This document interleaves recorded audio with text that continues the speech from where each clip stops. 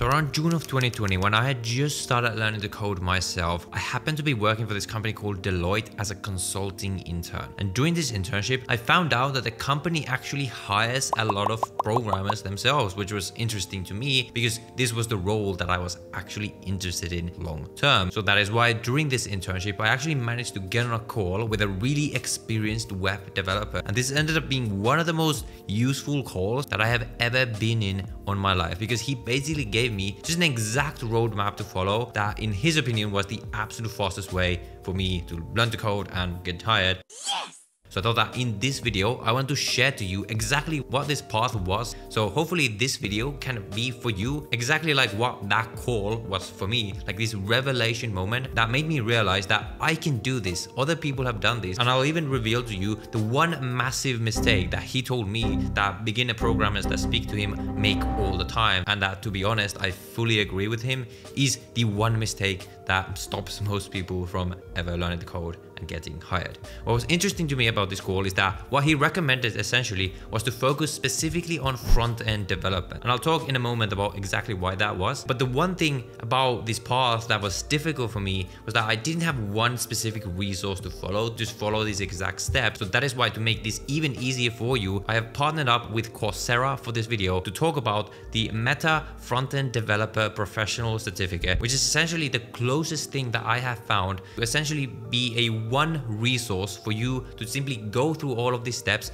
master front-end development, and even get hired at the end of it. It's taught by Meta staff. You get a certificate at the end of it, and the instruction is really excellent, and it teaches you everything that you need to know to master front-end development and get hired as fast as possible. So you can either just take these steps and follow them on your own, which is fine, or you can simply go and take this professional certificate and just have everything laid out to you in one place. But before we go into step one, why exactly is front-end development the one thing that developer recommended to you and that I recommend for a lot of people, again, like depending on your goals? Well, basically, if you're not aware, the web has the front end and it has the back end. With the back end, you have a lot of server-side code. So things like authentication, like storing stuff on a database, and all this like complicated sort of behind the scenes kind of logic. That is the back end. And then we have the front end, which is basically everything that you see on a website, how it looks, how it's organized, when you click buttons and what happens. And the reason why I and this experienced developer that I spoke to recommends front end specifically is that because for self-taught developers like myself, and I'm assuming you, to get hired, you really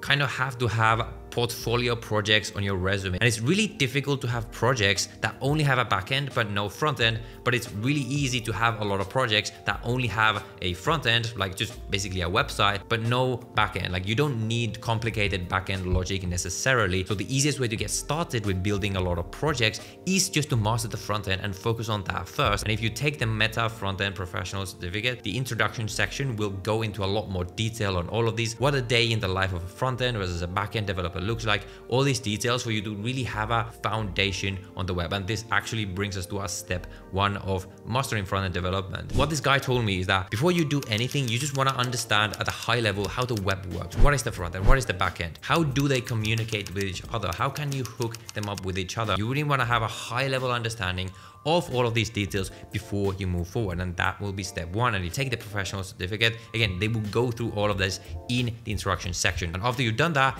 you want to start actually coding, right? So where do we start? Well, actually the entire web uses these things called frameworks. These are super important, but like for now, we'll just put a pin on that, and in a little bit I'll come back to frameworks and why we're sort of postponing learning them. In the beginning, you just want to learn HTML, CSS, and JavaScript. HTML basically deals with how the website is constructed.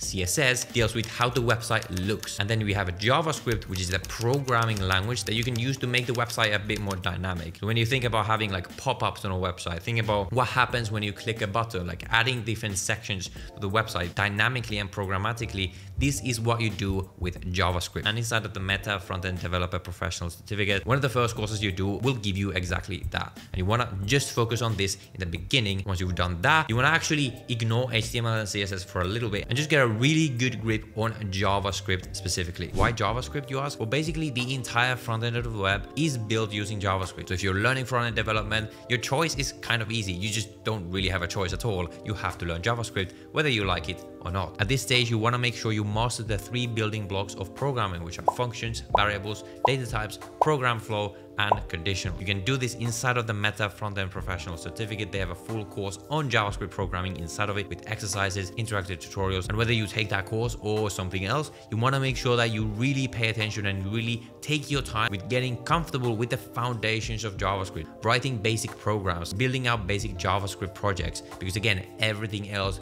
builds on top of these foundations. If you try to rush forward, you're really going to hurt yourself down the line. After you've done that, as your next step, it's time to start understanding how software actually works. What does it actually mean to be a software developer? Some important concepts here include version control. What is the difference between Git and GitHub?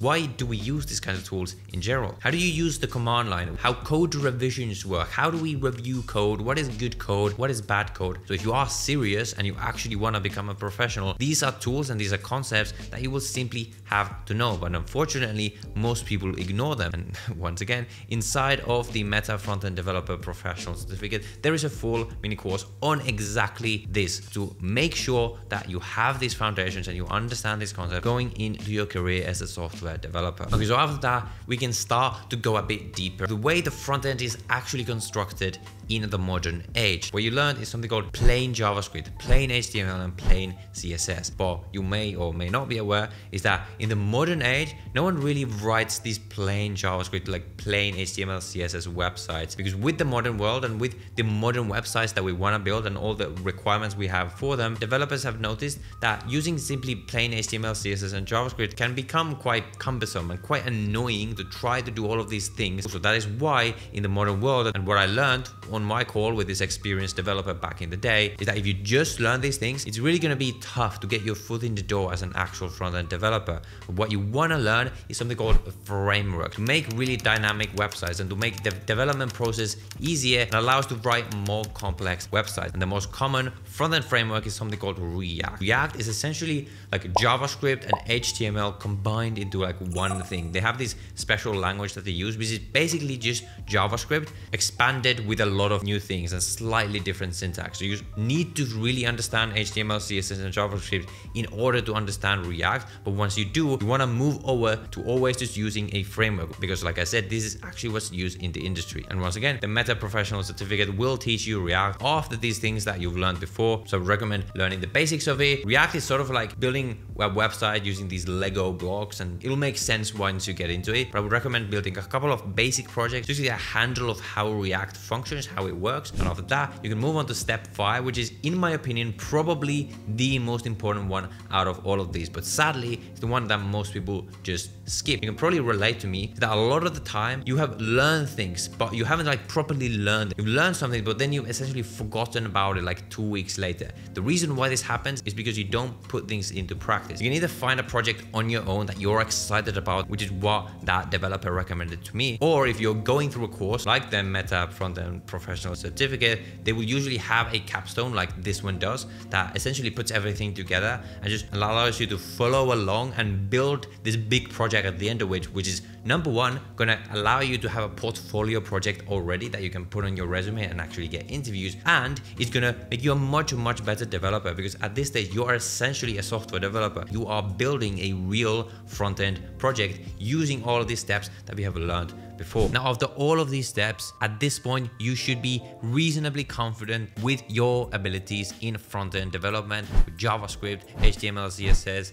React, and you should have great portfolio projects under your belt that you can put inside of your resume and get noticed by recruiters, which will eventually lead to interviews. But before you get past the interview, you do have to prepare for that. If you fail to plan for them, you plan to fail. So you want to make sure that you dedicate time specifically for interview preparation. I know it can suck. I know it's not fun to prepare for interviews, but it's necessary. And I'm not just talking about coding interviews. You want to make sure that you craft your story. You want to make sure that you know exactly why you want to work for the company that you're applying for. You want to prepare for the technical part, but also prepare to show your potential, to show your passion, to show your interest for programming at the interviews. Because at the end of the day, these are the kinds of people that every company wants to hire. And even if you suck at the coding part, but you're a really amazing guy, guy and the interviewer really connects with you, they might still give you a chance. But that's not to say that the coding part is not important. And the Meta Professional Certificate concludes with a full section, a full mini course on specifically learning to solve coding problems and preparing for those pesky coding interviews. So you want to make sure that you, again, pay special attention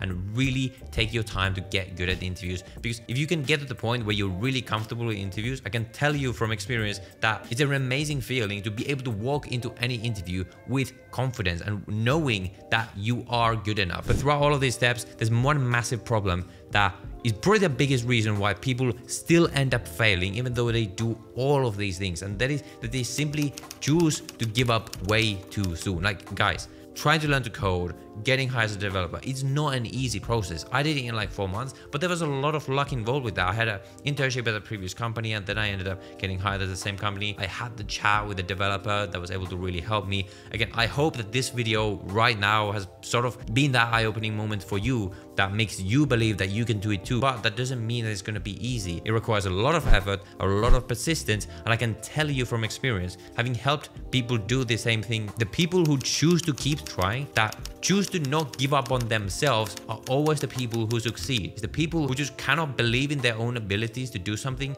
that end up giving up. And if you give up, well, no surprise, you won't get there. When it comes to getting a job as a software developer, you sort of just have to decide that no matter what, I will do this. Like, I will not give up. I don't care how long it takes me, but I really, really want this and I will keep going no matter what. That's the mentality that you need to have if you want to actually do this. It's not an easy thing to do, but if you do this and you follow these steps and you just keep going no matter how hard it is, I know you can get there because I've seen so many people do it before. Again, if you're interested in learning front-end development and you want just one resource that you can just follow on the website, you can go and check out the Meta Frontend Professional Certificate. Again, taught by Meta staff, it gives you a certificate. You can go and check it out down below in the description.